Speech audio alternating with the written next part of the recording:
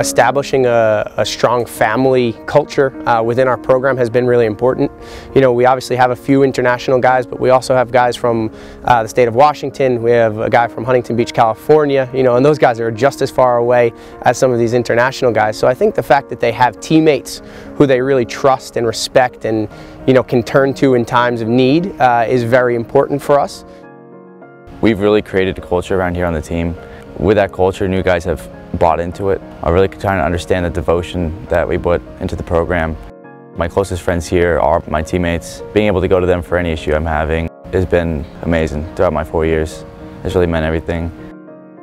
Assumption's such a welcoming place, and when I came on my official visit, it's a place that I felt at home. DJ does a great job of making the team a family and helping you throughout the process of recruiting you to show you that here's a good place and they will be with you and that you can trust them.